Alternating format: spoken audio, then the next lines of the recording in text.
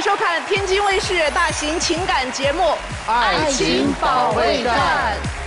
本节目由中国广电天津公司独家冠名播出。广电5G 192，全新号段，全新体验，让爱相连。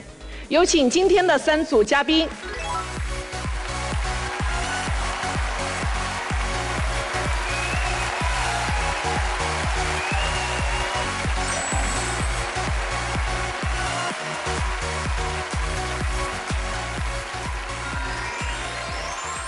首先要疗愈的是本期第1对情感嘉宾潘先生，55岁，来自杭州，业务主管；张女士，50岁，来自上海，公司职员。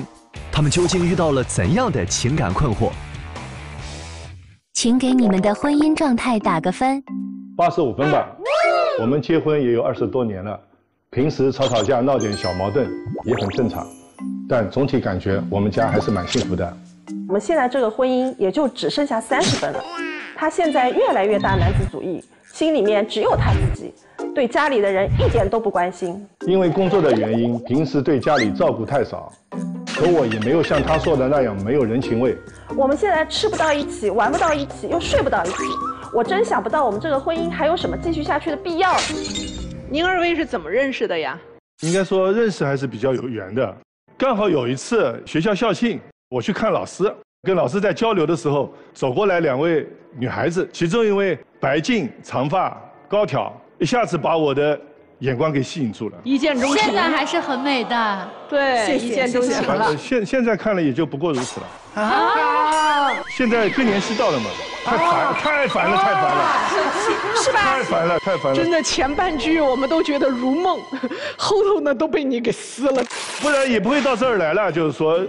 我呢觉得我们前面10几年还是蛮幸福的。我一直从事出差工作，跑业务的嘛，然后双休日也是回来的。那么他也会打电话跟我讲，你情况怎么样？我也会跟他沟通。说起这个打电话，老师你听我讲啊，我也不是说是工作时间打给他，我都是一般晚上到了7、8点钟、8、9点钟才打给他。我想这时候应该是休息的时间了，电话打过去，老是把我按掉，然后过一会儿呢他就关机了。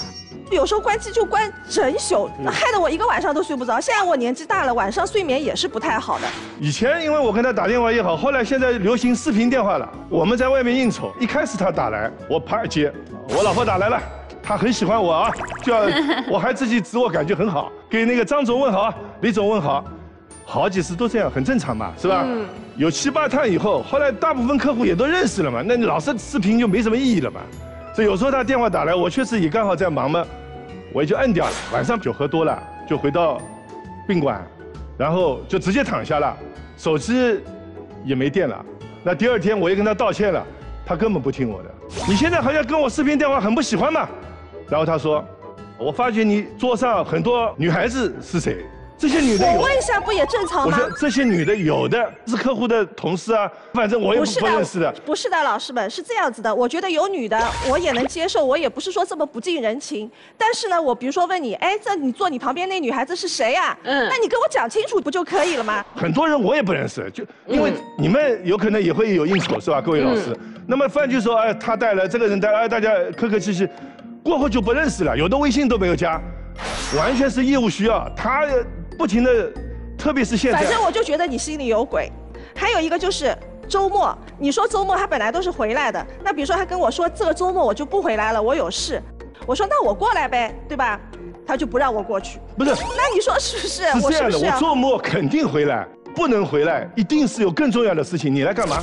我觉得没有问题啊，就是为什么不让他过来呢？他觉得我是查岗。真不是这样，真不是这样，因为我对工作热情还是。 没考虑这么多，反正你爱怎么想就怎么想呗，我也不管，就这么件事情了，是吧？好，当2地分居结束的这么一个短暂的相聚的时候，他在家里怎么样？哎呦，更别说了，难得回来吧，把自己关在书房里，不是看球赛就是听音乐，不出来的，我要跟他聊聊天。哎，我这个紧要关头，你不要跟我讲话，你快出去，就这样子。瞎说八道，我跟你讲，我真的要跟他交流的时候，那么吃饭的时候是不是最好的机会啊？好了，他看直播了，1、2、3马上来了，不吵。我是很讨厌直播的，饭吃好，我有书房的嘛，我自己去看看球赛啊，周末球赛比较多嘛。好了，他开始又不按单了，特地买了一个很大功率的一个扫地机，然后在我周边哇哇哇哇弄，我什么东西最烦，他就搞什么东西。我不知道以前这么喜欢那个女人，现在怎么会变成这副样子了？那还不就是你造难道这个成的吗？年龄到了以后就会这样吗？我也没做什么亏心事，真的接下来的时候谈啊，又谈不到一块，谈到养老院，因为父母年纪大了嘛，他母亲呢性格很开朗，父亲呢身体不大好，然后我是比较接受外面新东西的。现在住养老公寓的很多，下面有医院，有食堂，老年人有书画班，跳舞很开心的是吧？回来以后他妈很。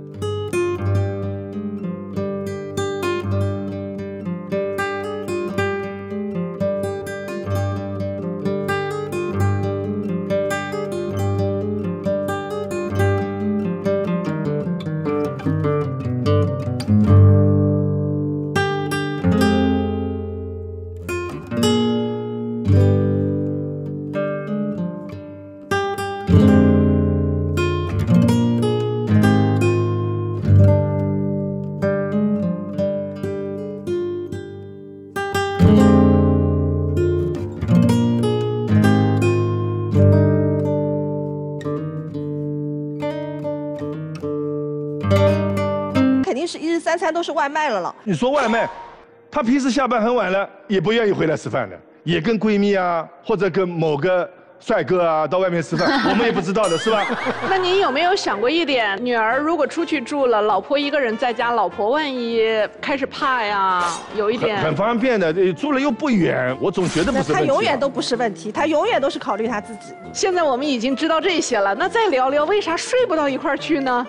晚上呢10点钟，我准备睡觉了，我把那个听书打开，我听一会儿啊，你不要嫌弃我说话了，说的蛮好听的。但是他这个听书他要定1个小时，他说我必须要1个小时以后自动关机我才睡得着，这个小时对我来说太难熬了。他实际上已经睡着了，我就悄悄的去把它关掉。要关的时候他就突然会醒来，干什么？哎，这个都是，我说我已经听到你有一点小呼噜的声音啊，我没睡着，我没打呼噜，你瞎说，你嫌弃我，然后我不动，他1个小时以后他肯定睡着，我1个晚上就睡不着了。1点都睡不，因为我这个睡眠时间是要不能有任何吵。我现在越来越烦了，而且他很多东西已经影响到我们所有的生活，包括他这个直播哦，他直播了还喜欢购物，你知道吗？他这个购物到什么程度啊？家里的反正生活用品都满了，现在都往吃的方面走了。家里的冰箱全部满了，然后他父母的冰箱也满了，我父母的冰箱也满了，到什么程度啊？我回来，我家里要烧点东西，冰箱里有，打开来牛肉、羊肉，比如说鱼丸啊，我到我父母家去，好，你不用买菜，我家里冰箱很多，一打开，我说好像这个好像是某人给你弄过来，哎，对的，哟，我到他父母家里还是牛肉、羊肉、鱼丸，东西倒是还好，但是天天吃这个东西啊，怎么吃啊？反正他就是。别看这些都是小事情啊。真的影响生活。那假如咱跳出生活，比如说你们就不能够制造个2人世界呀，去哪儿玩一玩？跳出生有。对呀，上次他说，哎，我看你这段时间心情比较压抑，我带你出去溜一圈。那我说好的呀，那我就等着了，等了1个礼拜他还没消息。那我想可能工作也忙，我也工作忙，我就省心嘛，我就订了个旅行团。我一看啊。这个老年团又不知道哪个直播上弄来的，这个老年团，反正我感觉不是老年团就是购物团。我看这个行程，我感觉我比出差还累。老师们肯定也喜欢自由行，肯定不喜欢这种团的。那我们来一场想走就走的旅行嘛。他走了吧？我们一直没有走啊。要走，我要走的时候，你又把我的心情给搞坏了。我说不好，你就退掉呗，不退，哎呀，退有损失的，我签了合同了，你知道吧？拖到后来。这旅游又黄掉了，谁都没去成，还赔了钱，对，还生气，又赔钱又生气。太久了，又要早点退嘛。然后为了他这个退休这个事情啊，他又开始跟我反，因为他可以到55岁退休，而且他是金融单位的，效益还可以。我就给他建议了，我说你还年轻，你还漂亮，你还做得动，而且还有股权奖励啊。现在我还要忙，签，毫不犹豫签就签下来了。签完以后，他这3年就不给我按单了。因为他要这个反复的论证，女人嘛，就特别是这个女人，她反复要给我论证啊。其实你应该理解，女人这个年纪她就患得患失，而且她的美貌容貌都在衰败的时候，所以她就是恨不得抓点稻草，然后恨不得就是老想让你给出个主意。其实她自己心里已经有主意了。现在对于婚姻特别不满意的是妻子。对，妻子想的解决方案是什么呢？我想他能回来。我觉得我们很多的矛盾都是因为他在外地。我觉得我们2个人毕竟也都20多年的夫妻了，之前也是蛮融洽的。我觉得我们只要是双方都有这个互相迁就一下，应该也是能够磨合的。具体点呢？辞职还是转岗？转岗，他现在有机会转岗呀。哦，有机会。对，他现在公司里有一个管理的岗位。那转岗之后，这个收入会有影响吗？没有影响了，而且，但是你说想的太简单了。如果在单位里啊，坐办公室，就是我的地位会下降，因为管理不是我的强项。那你如果说是转岗，你说钱少了，我也不在意。哎，他转岗了之后，你还会不会提出别的要求？暂时我觉得我不会。他转岗以后，你吃饭还看直播吗？我可以吃饭的时候不看。你睡觉前还听电子书吗？这个我没有，因为我已经养成习惯了。那你们转岗之后还是得分割2个房间睡呀？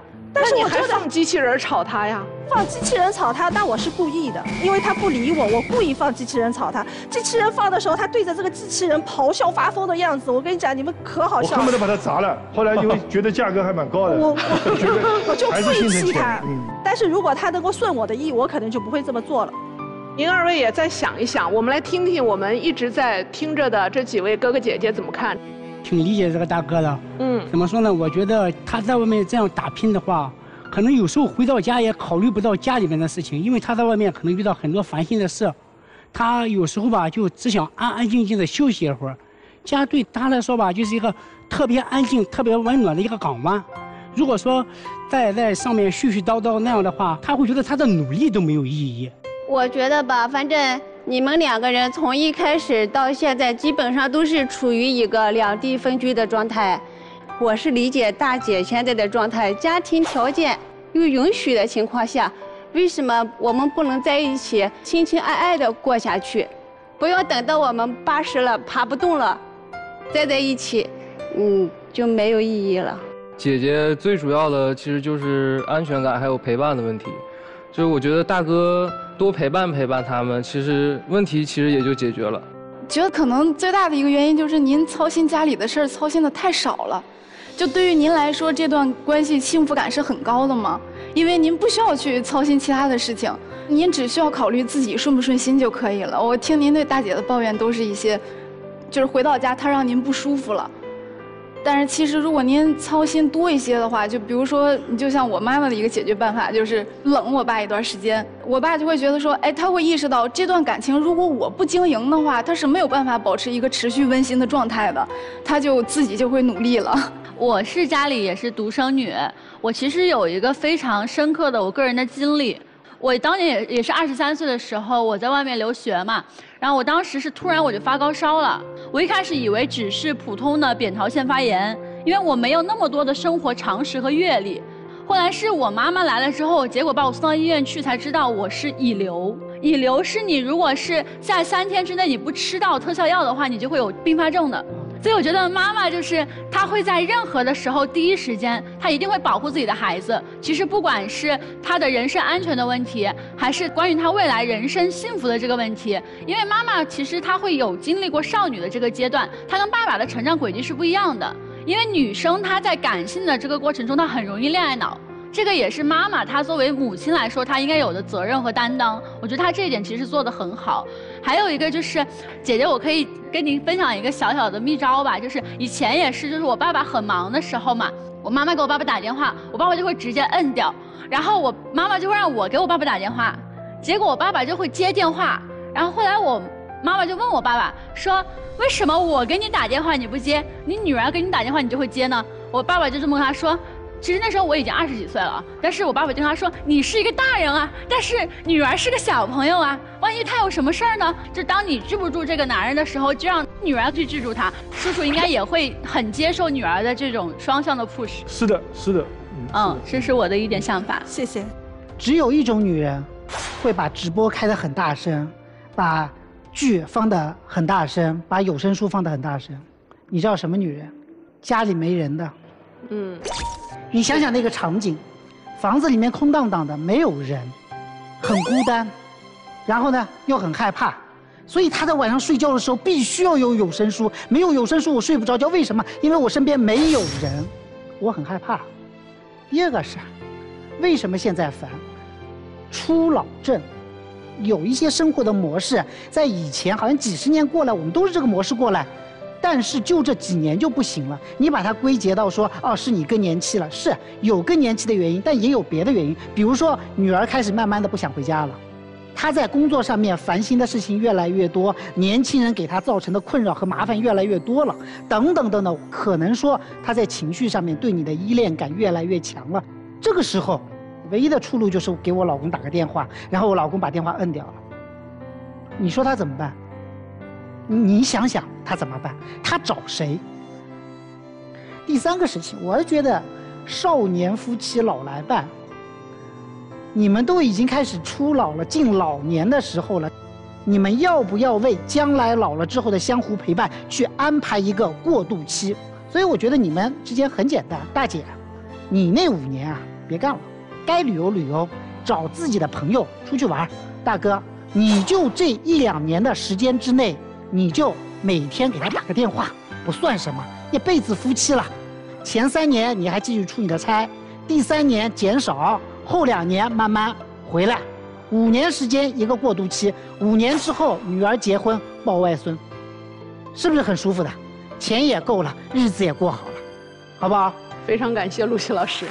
我都听入迷了，所以电视机前的您，如果有任何的烦心事的话呢，也不要忘记到微信公众号上搜索陆琪老师，然后关注他。您还可以亮出爱情保卫战忠实观众的身份，可以得到陆琪老师赠送的新人礼。牛李老师，你看你老婆为了家为了孩子付出了这么多，其实你在外地都是她一个人来照顾她的爸爸妈妈和你的爸爸妈妈，还有你们的孩子。我觉得就从这一点，你也应该每天安慰安慰她。可能现在正处于一种就是焦虑，女人焦虑的时候，患得患失的时候，多给她一点爱和关怀。丈夫志在4方，妻子呢志在对方。但这种局势下就会形成什么呀？丈夫是在情感关系里是极度安全，你老公是销售思维，这个资源我得占着，这个资源我得维系着，否则我一旦转岗，资源就不是我的了。那我在公司的收入啊，包括位置啊，全都受到了威胁呀。但是他在家里面一点威胁没有，就是他太有安全感了，所以呢，不能这样。其实我建议女士的这个方法和陆老师有点差异，你就应该整天向你老公学习。整天忙你的工作和你的社交圈子交往，自己再培养点兴趣爱好，哪怕自己来一个说走就走的旅行，让他心里好奇，担忧说：“哎呦，我老婆干什么了？”对呀，我得给他打一个视频电话，你不接，你一晚上都不回，我告诉你，急死他。对，他会突然到你身边检查你，所以干嘛咱被他给拿捏住了呢？如果一味的去追老公去抓他，他会越来越跑得越远的，他会抗拒的。我们要怎么样？吸引他。你一直在你老公从初次的相识开始心目当中就是一个非常亮丽的形象，包括您现在也是。什么初老啊？明明是正当年啊，意气风发呀。他是初老了，他老了，所以你应该怎么样？青春绽放啊！然后此时你有了吸引力，你老公啊，自然目光就该盯在你身上了。好，谢谢，谢谢老师。谢谢老师。其实不变的方法呢，就是最简单，您多打一点电话，多发点温柔的视频过来，可能妻子就气顺了。你多问问他今天直播间抢到什么好的啦，你老婆会觉得你关心我啊，哎，我给你讲讲，或者问问他有声书上一部听完了，下一部听谁的？你从来不关心他的精神世界，才会使你觉得这一个女人无趣透了，她一打来电话都很烦。我们很多人看问题角度不一样。你说我的冰箱里牛肉、猪肉丸子烦，一去他妈妈那儿冰箱里牛肉、猪肉丸子同款烦，一回我爸爸妈妈那儿牛肉、猪肉丸子烦，对吧？但是在我听来，确实这个女人不但给自己家的冰箱填满，老人的冰箱都放得一模一样的。她不去分我家吃高级的，爸妈吃次的，我妈吃高级的，你爸妈吃次的，而是我觉得好的我全拿回来，所有人冰箱我都要塞满。你看不到的是，你不在家的日子里头，他在维系着3个家庭。您不要认为拿钱回来了就是一切了，就像您讲的，您妻子一直在挣钱，并且挣的也不少。你们生活所需要的钱，他一个人挣的工资也能维系了。你挣的那部分叫做额外的钱，额外的钱是什么？是拿来使生活质量发生更好的提高的，而不是钱多了情少了，钱多了话少了，钱多了我看你像看仇人了。很多时候我们在想女人该怎么变的时候，其实该变的有时候是男人。您自己想好不好，咱哥哥？谢谢老师。有请。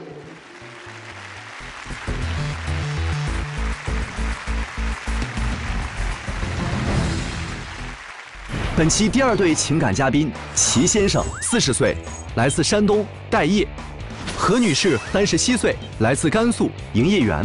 那么他们又遇到了怎样的情感困惑？你认为你们之间最大的矛盾是什么？没钱，他一点上进心都没有，工作3天打鱼2天晒网，我们一家7口人都要我一个人去养活，我太累了。太难了。钱不钱的不重要，在我心里，陪伴家人才是最重要的。我现在就是一个丧偶式的婚姻，有他没他都一样，他成天的不着家。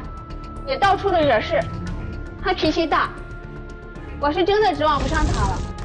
因为我不挣钱，他根本看不上我，无论我怎么努力，都得不到他的肯定。你说这样改变还有什么意义呢？刚刚有听到说，在结婚这么长时间里头，妻子觉得是丧偶式婚姻，可是您却一直待业在家，您还认为给家人最好的应该是陪伴，那您不是赔了吗？我也不是说一直在家。就有时候也出去工作。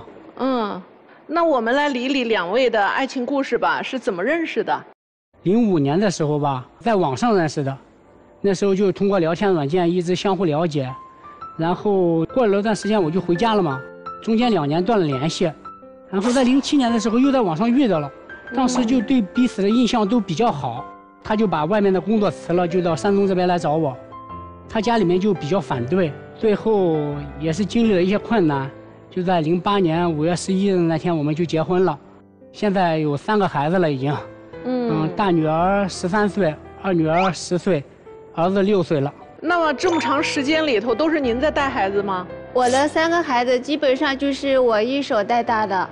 丈夫是在外打工？我们2个人经营着一个小店，那时候就是光我们2个人还可以，但是想想未来有了孩子的话，开支肯定是不够的。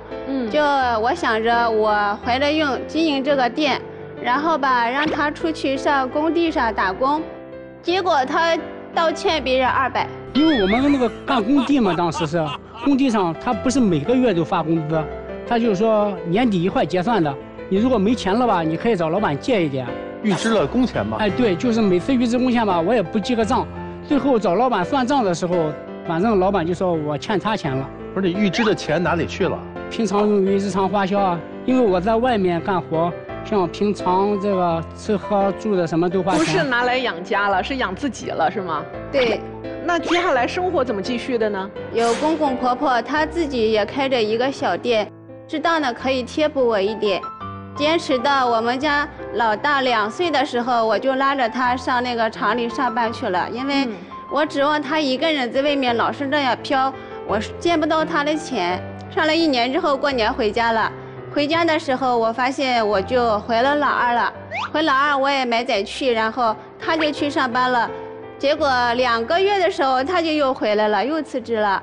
等我们家老二1岁半的时候，我就拖着他去沙发厂里上班。他也是按着心情来上班，高兴了就上一天，不高兴了他就请假。因为一个痔疮，他就请了1个月的假。他疼，我也没办法上班啊。可是车间里面他有一些不开心的事，他也会让我给他请1天假。上班不好好上，比较散漫。对，我就觉得他这个人就是不上进、不坚持、不负责任。在那段时间，孩子交给了婆婆。有一次11点了，我没有下班的时候，老大他就给我打电话，他说是妈妈，我给你写信了。老二也在旁边，他把姐姐的手机夺过去，他就说是想妈妈了。他只会说这几个字，他就一直在那里重复。第2年我就攒了1万块钱，因为我要给孩子上幼儿园的。可是到后来的时候，我就发现我那存的1万块钱也被他给我花完了。他把这1万块钱拿去干什么了？出了点意外嘛，那是个小朋友，就是他在胡同里面跑出来撞到我车上了。就因为当时骑着摩托车嘛，然后没有办法，我就给他交个住院费什么的。你报警啊？我没有报警。有没有签和解书啊？没有，我们就是什么都没有啊。对，没有经过交警。住院的证明呢？我没有要。收据呢？所以这是编的吧？1万块钱去哪儿了？这简直了！他不止把我的1万块钱花了，他还让我婆婆给他借了邻居的钱。你是有什么不良嗜好还是干嘛？你的钱干嘛去了？他平时都爱和朋友喝酒，出去聚餐。那个时候怀老3了没？那个时候还没有。有了老3，那你的老公有变化没？说实话，比起2个女儿的时候，多少还是有一点点改变的。但是他给家庭带来的经济确实是没有。那平时他找您要钱吗？还是要的。跑车出差嘛，路上需要那个生活费。他跑车会挣钱吗？他拿了我的钱走了之后，他没有再给我还回来。那为什么您还给呢？我不是还是希望他能挣一点回来吗？你14年，你还没从希望里面走出来。哪个人不想有一点奇迹出生啊？哎呦，我的天哪！你在等待这个奇迹发生。他在等待奇迹。真的，我宁可相信大蒜会变大葱，我都不相信你老公能挣钱回来。是越来越困难了，然后我公公不是查出来了尿毒症吗？我的经济压力就更大了。他那一次就是因为给大夫打电话，我多说了几句话，他就骂了我，然后还让我滚。我就和他说离婚，婆婆拦着没让去。我婆婆知道我很辛苦，对我也挺好的。我觉得我没有他说的那么不堪。其实就自从我父亲生病以后，我也在努力工作。我钱拿回来都给我父亲治病了呀。拿了多少？我挣多少往回拿多少。那时候我一天睡4、5个小时，我也能坚持几个月。只不过是现在我父亲没办法，我就没办法出去，我只能在家里边。而且我觉得他现在就是老看到过去，根本就看不到我的改变呀。我就觉得他看不上我了，是不是他在外面有什么情况了呀？就有时候看他微信，他都有聊天记录的。哎呦，干嘛呢？我想你，想我就来店里找我吧。有空就回去找你，后头是在什么？有空回去找你再说。我也不经常和别人聊天，就是也摸索着有一些顾客的那种兴趣吧。对，这样可以拉近和顾客的距离，也是为了增加一个信任度。他是个什么人？是一个50多岁的男士。他买的是一些自己日常需要吃的，定期都得去买的药。一些慢性病一类的，高血压、高血糖一类的啊。女士，你是不是经常跟不同的客户都类似这样的一个互动？有一小部分顾客，他都是，就是说比较调皮的那种，他就是愿意和你随便聊天那样子。对，他用这个词一下把这个关系显得很纯洁。对，这个字用得好。对，就是一群老顽童，他们好调皮。我照顾这一些孩子，就像哄宝宝一样的。怎么说呢？我还是愿意相信他的，因为他对我这个家庭就是付出太多了。你说哪个女人愿意这样对待自己的公公婆婆呀？她对公公婆婆都这样的话，我也不相信她会离我而去什么的。现在我也是在努力的改变，以前可能确实我有很多不对的地方，我现在确实在努力改变，就让她能不能鼓励我一下，就看到我的改变，给我一点信心。有时候还在孩子面前说，不要像你爸爸，反正每当有错误有不是的时候，都是拿我做比喻做例子。您想在妻子心里和孩子那里争取到一点自己的这一个高分数，就得靠您对这个家里的贡献来说话。对，我还是希望他能挑起这个家庭的责任来，不要遇到一点小困难就放弃。那我们来听听我们刚刚一直听着的特别有经济头脑的大哥，您怎么看？弟妹刚才微信里这些东西啊，有时候销售啊也没说什么过分的话。因为我们经常碰到一个店里面问过这个东西了，加了个微信以后，那些大哥什么那个都这样，所以我觉得这位弟妹这些根本算不了什么，你多虑了。你现在踏踏实实的就应该去找工作，因为你父亲这些病啊什么，我觉得弟妹都会照顾，家里的事情他都能搞定，你只要把外面的事情搞定好就 OK 了。我觉得大哥还是爱着这个大姐的，就是自身努力不够，就是您稍微表现表现给大姐看，其实大姐心也软，也会感受到您的改变。我跟他的观点不太一样，我认为其实问题主要出现在姐姐身上。我觉得你看姐姐一直在说她希望姐夫能挑起这个大梁，但是其实这大梁一直在姐姐肩上顶着呢，她没放下来，这姐夫怎么挑啊？就如果您就在家相夫教子，当一个全庭主妇来看呢，我觉得姐夫说不定不像您想象中的那么无能。那有压力才有动力嘛。我看就是姐夫也是开始改变了，但是是从父亲病了之后，真的姐姐一个人挑不动了的时候，你看姐夫就开始改变了。我觉得如果姐姐啥也不管了，姐夫可能还能迸发出更大的动力。我觉得就是你们既然已经都走了14年了，我觉得能坚持到底还是相互扶持一直走下去。但是我通过这一件事情，我想要跟所有的年轻的单身的女生说以下的话，就是我们做女儿的有时候也是要考虑一下父母的心情，毕竟他们的人生经历其实比我们还是要长很多的，他们看问题会比我们长远一些。因为女生很容易恋爱脑嘛，就是我们一定要提高自己的认知，然后提高自己的门槛。这是我想说的。过去14年，你一个人养7口，很累，很有压力。你觉得他能感知到你的压力吗？他感知不到，为什么？刚才小李说的特别有道理，就你把压力全扛了，给他留出了一个躺平的空间。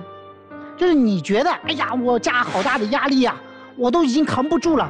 他很轻松的，他还可以跟人去聚餐，照样可以随便花钱。为什么？因为他没有感知到这个压力。那么多年以来，他没有感受到压力，只感受到了指责，一直到现在他爸得病了。这个奇迹，所谓的奇迹才开始有萌芽。为什么？因为这个东西他不管，没人管了，所以这是你的一个问题。第二个，我们在婚姻选择的时候，一定要明白我自己的需求是什么，因为选择一定比改变更加的重要。你要改变一个人太难了，你花了14年没有改变他一点点，当初的选择可能你就是在几个小时之内做的，你几个小时之内就决定了这14年你吃的所有的苦。未来如果有机会重新进行选择的时候，你一定要明白这个道理，选择比改变一个人要容易多了。我建议你给他半年的时间，只是为了能够让他赚点钱，让他这个人能够为自己的家庭做出一些贡献。但是我还是强烈建议你，将来在他父亲有所好转或者家庭没有那么负担没有那么沉重的时候，还是选择离婚。为什么？因为你要给3个孩子做出榜样。一个曾经对家庭不负责任的男人，他应该受到惩罚。我觉得这是婚姻观内的善恶观。一个没有尽到父亲责任、丈夫责任的人，就应该被赶出家门。也许这一些话不能帮您止住泪水，但可能给未来能够有一点方向吧。假如电视机前的您也有类似的困惑，不要忘记在微信公众号上搜索陆琪老师，关注他。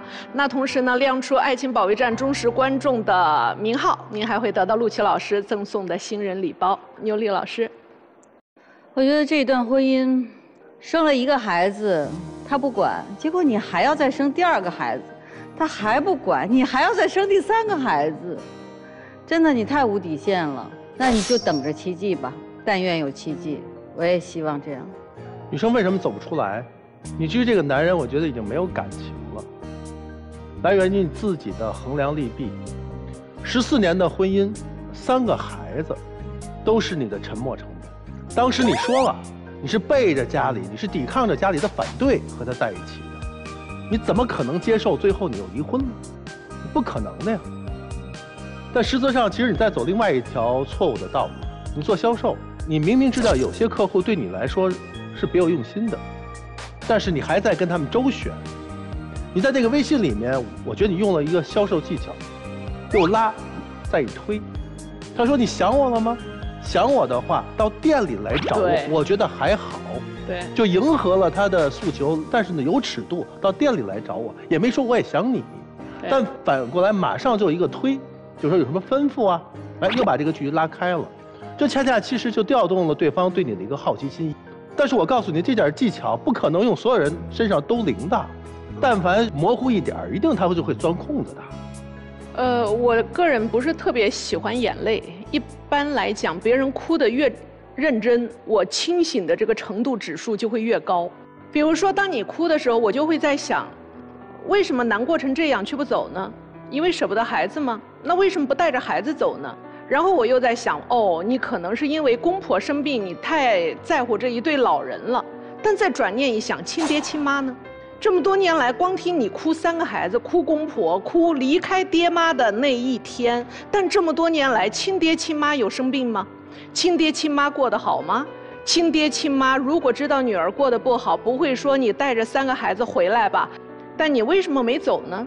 真像你所讲的这么不堪吗？这段生活，这段生活也许丈夫很不堪，但在这段生活里头，有一个女人应该出了很多力吧？你婆婆，这么多年来的钱是婆婆给的吧？你自己挣的并不多。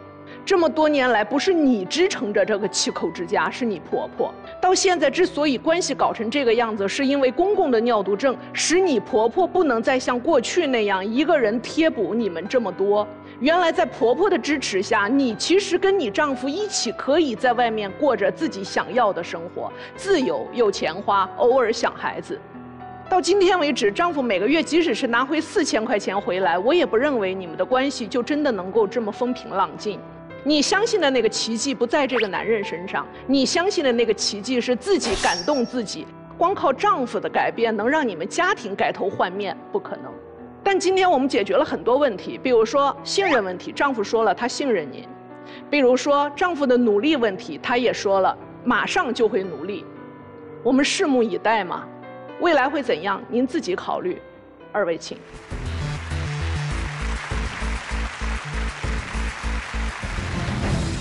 本期第3对情感嘉宾，王先生22岁，来自吉林，学生；李女士24岁，来自黑龙江，模特。那么今天他们又遇到了怎样的情感困惑？请用1句话评价一下你们的感情状态。我真的有点后悔这段姐弟恋了。他本来年纪就比我小，现在做事还特别幼稚，总是喜欢控制我，甚至还跟踪我。他的爱让我太窒息了。我这么做还不是因为爱他，要不是他整天撒谎骗人，我至于这么没有安全感吗？天天像个小媳妇儿一样黏着我，还问我爱不爱他，我真的受不了了。我觉得我们之间的代沟已经严重影响感情了。他对我特别凶，我已经处处包容他了，我只是想要他多给我一些安全感，为什么他就做不是？这一对儿其实才相差2岁啊，都有代沟了。刚认识的时候确实是没有的。我们2个是迎新晚会的时候认识的，当时他是大1刚入学，然后我是大4迎新。可能我表演节目的时候，他就在台下就相中我了。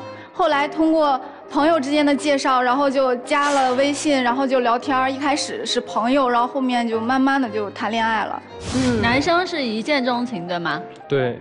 那跟姐姐谈恋爱，甜蜜吗？还是挺好的。那听姐姐来讲讲吧，这代沟怎么回事？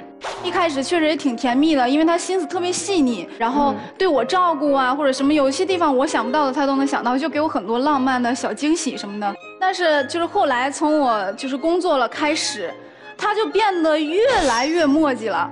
就从我工作开始，然后我也很忙，然后我还有一些社交，就跟在学校里面的时候不一样了。然后他就总是要求我干什么都报备，我觉得他比较小嘛，我都容忍了。就比如说我来拍摄，然后360度旋转，包括是我吃饭了，我上厕所了，我回来了，我全部都会跟他报备。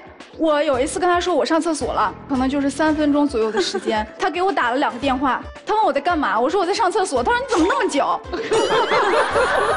他有次还跟踪我，当时我跟我闺蜜去外地出差，然后我们2个拍摄结束了之后就说是，去夜市逛逛嘛，别的城市没见过，然后结果逛到一半，他就指着对面说，哎，你看那好像你男朋友啊。我说你看着不就是他吗？你怎么知道他到哪个夜市去了呢？因为我都跟他报备哦，我什么都跟他报备，酒店房间号我全说。他去那个前台问这个房间号里面住的是不是2个女生，哈，他怀疑我跟男的一起住。他也因为这种事骗过我，然后我就没太有安全感。他啥事骗过你呢？他之前说他跟女同事去出差，我去接机，然后还买了花，然后就看他跟男的有说有笑就出来了。就是当时我们接了一个拍摄任务是特别急，所以我就不能跟他说我是个男生。我要是说我是跟男生拍了，我就没有办法工作了。我必须在工作的时候也是从出门开始跟他就全程连麦视频，但是我是跟男生在拍摄。他全程这个视频看着我，回家我不知道要哄几个月才能哄好呢。我觉得他不应该瞒着我。行了，姑娘，以后别瞒了，直接说。不是这样，我之前公司团建，我们一起去吃烤肉，他就不让我去，所以我第3次的时候我才瞒着他。我觉得我再不去公司团建不行了。你是觉得他身边男生很多是吧？对，而且就是他跟那个男同事一起出差，那个男同事。他们俩在社交软件上，然后就说啊，下次还去吃那家烤肉，而且他俩名字上面还有火花。哦，这姑娘你得说清楚了，每天聊天也不应该都是工作吧？比较聊得来，也会分享一些搞笑视频什么的。而且老师他还把那个聊天记录给删了，就是我什么都看不到，就看到那一条消息。那现在您身边的朋友对他都满意吗？我身边已经被他逼得没朋友了。为什么？他不让我联系啊。男生都没有。女的呢？对。女生她也不让，为什么？我也不知道。我跟我闺蜜现在已经就是都渐行渐远，她们觉得我已经被囚禁起来了，没有人愿意跟我玩。就是我跟女生，我也得跟她报备。你看她平时那些粘人的点，我基本上我能做到的，我真都做了。我觉得我比正常做的都好。我每次跟朋友出去聚餐回来，我必给她带礼物。说到礼物，这个戒指就是他送我的生日礼物啊。当时我聚会跟他一块儿，然后有他那个男性朋友，然后他手上也有一个这样一模一样的戒指，然后我当时就觉得不对劲，我回家问他为什么，就是我俩有一个一样的戒指，然后他就说当时我俩生日离得近，然后他问的那个男性朋友说，哎，你想要什么生日礼物？那个男的给他发了链接，然后也给我买了一份。我就客气，我就问有人说你想要什么，他嘎就给我发过来了，那我是不是得买啊？正好他生日也到了嘛，然后我一看这戒指，我觉得他戴能更好看，我就一下全买了。对于他来说，其实也算是一个惊喜，我觉得。而且他那个你的男朋友可以给你送一个戒指，再给他的朋友送一个戒指吗？对，也没什么。那不行。那为什么到你这儿不行，然后到他就行？所以我也知道错，我知道错了之后，我这个男的后来我都不联系了。自从这个事儿之后，我把人都删了，包括那个同事也是，我把那个同事就是软件我都取关了，然后微信也删了，就只能在工作群里聊天，我见面都贼尴尬，我都硬挺，我每天。听上去2个人特别合适啊。对啊，一般人也招架不了这样的姐姐。然后一般的姐姐呢也招架不了这样的弟弟，你们俩就特别合适。就是感情是有的，但是现在已经就是说，从我的角度来讲，我也算是一直都在让步了，就是我一直都在改变我整个人的生活方式和社交方式，为了他。你看我朋友也没有了，在公司混的也很不舒服，就是痛苦已经就是比快乐要更多一些了。姐姐累了，弟弟累吗？他在生活里头有什么过分的一些要求吗？有一次就是我不小心把有猫毛的那个凳子上面放了他的睡衣，他就让我大半夜的，然后一根一根把那个猫毛挑出来，拿镊子让我大半夜的不睡觉，让我写道歉信。你写了吗？我有，我今天还带了一副。啊，这你都带，你不嫌丢人？对于我洗完衣服因疏忽把你的睡衣放在了有猫毛的地方，真是对不起。在反省中，我意识到了我的过错和对你的影响。在你忙碌了一天之后回家没有一件干净卫生的睡衣，导致了自己睡不好觉，完完全全都是我的问题。让他写个道歉信，可能就只有10几20分钟，我们没有说就是很折磨他呀。你看我也不是像他那种，我哄个几天、1个星期、1个月都哄不好，我就是咆哮完了一顿，你给我写一封就完事儿了。我觉得我身为一个女生来讲，我真的脾气太好了，我老跟他对不起。那男生，你觉得他最对不起你的事儿是什么？就是有一次我们在一块儿2周年的纪念日，当时是他工作，然后就跟我说了一句，你还知道我工作？就是他就说了一句，哎，我工作，然后我就不来了。就是我们当时准备电影票，然后我还在电影的那个片尾给他做了一个小视频，最后也没看上。我今天还带来了，看看。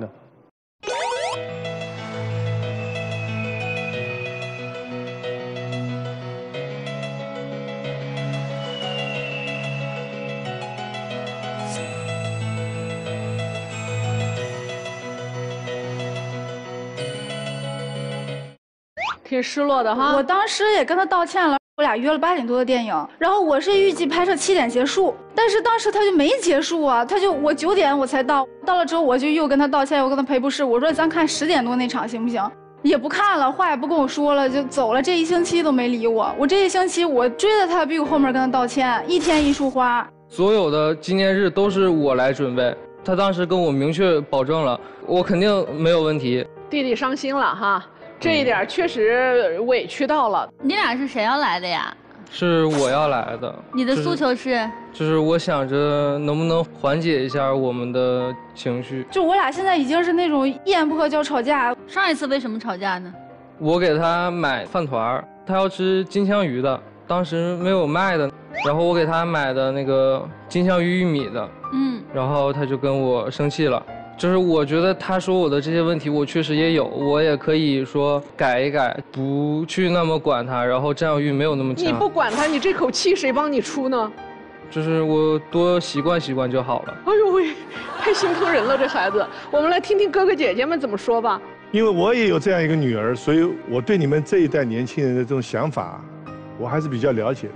你们2人现在今天讲了很多，就是我觉得你们完全是小情侣乐队。很开心，我觉得都不是矛盾。在我眼里，我觉得就是你们年轻人一种甜甜蜜蜜的一种恋爱方式。我也希望你们最终能好，但是我的担心就是说，突然哪一天女的突然想这个男的不适合，我不想跟你联系了，我觉得会有那么一天。就是现在正甜蜜，未来不看好。我的看法跟我老公看法差不多，我觉得，他们的这些烦恼吧。都是甜蜜的烦恼。从我这个老阿姨的角度来看，在这个年纪来说，爱情只是一个调味剂，它并不是生活的全部。我觉得，特别是这个小美女的这个职业来说，这段时间是你职业的一个最黄金的时期，你应该把精力多放在事业上。那其次，我觉得这个年纪是最好的年纪，我建议你们尽情的享受你们的青春，尽情的享受你们的爱情。我好想给人家写个剧本，叫做《我的检讨书男友》，我觉得应该会蛮甜的。一个22岁，一个24岁啊，就是现在其实就是你正要谈恋爱的时候，你要去感受这个世界所有的这些美好的人和事儿。而且其实人和人之间，我觉得有的关系是走得越近，你越发现不合适的。你走得越近之后，你就发现啊，难以沟通，然后缺乏信任，然后又互相有一些的看不顺眼。其实人生很长很长。然后每一个阶段你都有可能出现心态失衡的。那在我觉得现在这个年纪，在情感关系里出现心态不平衡，我觉得无非就是第一你不够爱他，第二个就是你想要对方就更多的来爱自己，就这个都是很正常的现象。我觉得目前看你们2个没有什么很大的问题。但是男生你也许很爱他，但是你要记住一句话，你要让花成花，让树成树，让你们都做你们自己。永远不要为任何人任何事而去毁了自己的前途，或者耽误自己前行的路。对，我觉得文娇老师说的对啊，这些大姐说的其实也很对。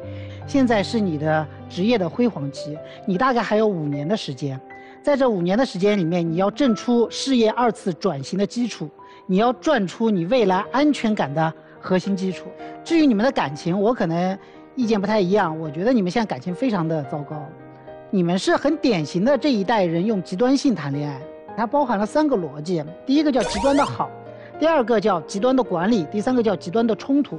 因为我对你极端的好，所以我要极端的管理你；因为我对你有极端性的管理，所以我们2个人一定爆发极端性的冲突。在这个时候，你会发现你们度过的每一天都是在透支你们未来的情感，所以实质上你们是在不断的燃烧自己未来的情感和对对方的所有的耐心。所以一定要把爱情的浓度给降下来。我是觉得你们2个人的恋爱观是有很大问题。首先，恋爱脑一定失去自己的恋爱。为什么？因为恋爱是不需要挂件的，恋爱需要的是魅力。一个人有能够被爱的那个魅力，我们才会去爱他，而不是靠我挂着你。这是第一个。第二个，你喜欢一个人，爱一个人，你就必须要控制自己的情绪。作为一个成年人，不是因为你今天长得好看，不是因为你今天有人爱你，不是因为你今天年轻，你就可以不控制自己情绪。凭什么向自己爱的人去挥舞情绪这把刀子？所以这些都是你们在爱情观上面的错误。我写情感课做情感研究10几年的时间，我做的所有的事情是希望年轻人能够把情感的浓度降下来，把自己的事业的地位提上去，你变得更加的有魅力，你们的关系才能够变得更加的长久。所以年轻人们嘛，多听听陆琪老师的情感课，多看看陆琪老师的情感书。当然，你也可以通过微信公众号搜索陆琪来关注到陆琪老师，然后告诉他您是爱情保卫战的忠实观众，还会得到陆琪老师的新人礼。牛丽老师，你们俩继续恋爱吧。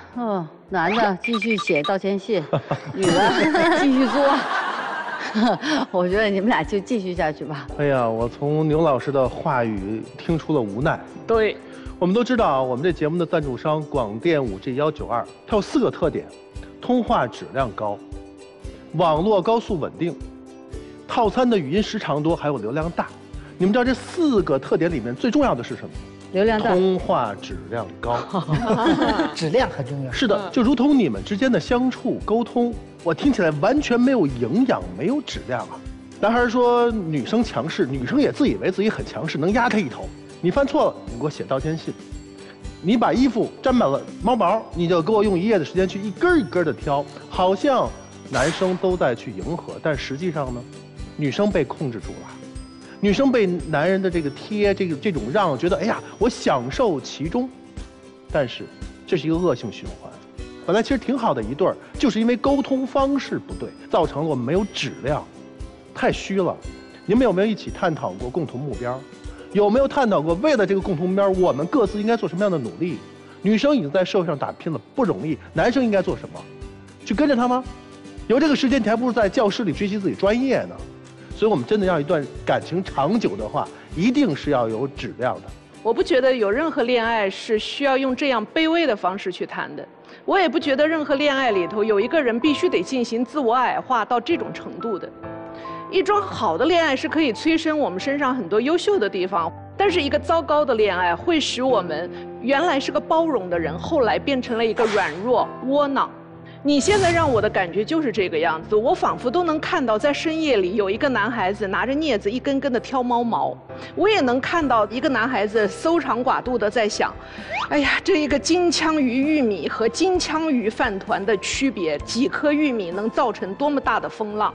哪怕对方是无理取闹，你也不能够坚守你的底线，你反而要纵容他的坏毛病、坏脾气。你以为这叫做我把你当女王，但事实上是你要把他宠废，且你要把自己变成一个未来怯懦的人。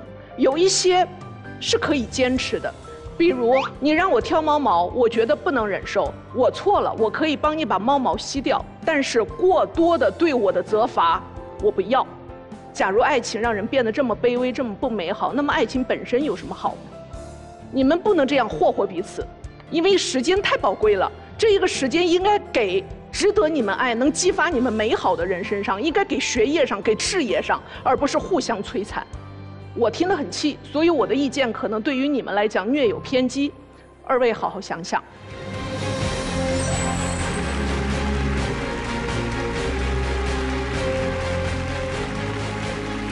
那那么我们的第一对会做出怎样的选择？大家预测一下吧。就出来啊！肯定出来啊！来，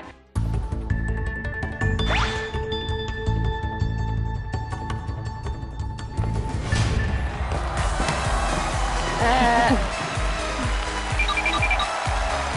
这大哥起初没想起来签。不是，别着急，两位达成了什么一致？我们觉得老师的意见非常中肯，我们完全可以有美好的幸福。我也要给他制造一些危机感，要化被动为主动。对，出去玩。赶快抱抱吧，刚刚都已经迫不及待了。哇，哎，多好！哎呦，真好。很久没有这么长时间的抱抱。哦，真的，在舞台灯光下，这一刻特别感动。以后他再把那个吸尘器哒放到你那儿的时候，你也别管吸尘器，你就过去使劲抱。对，这事儿就解决了。对，谢谢。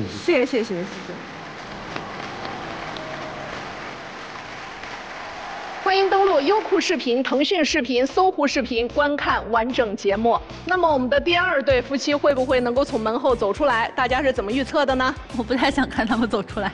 我觉得没有，就一直奇迹。对，相信奇迹，请开门。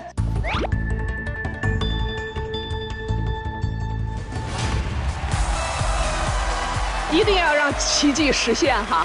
好了，表个态呗，一定会努力的。好。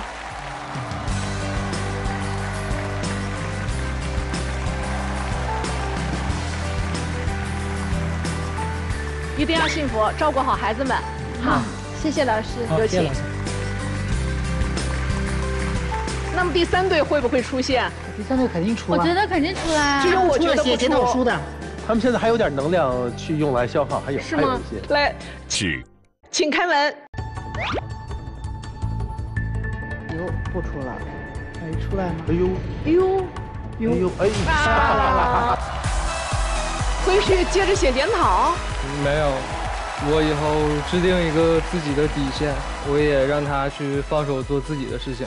好呀，看看这样的你们会不会能够让这段爱情变得更加甜蜜。我以后多把那个重心放在事业上，也不对他要求那么刺儿了。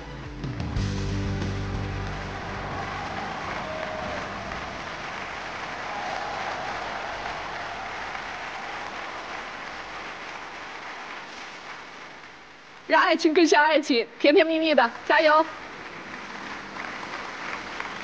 节目由中国广电天津公司独家冠名，广电5G192全新号段，全新体验，让爱相连。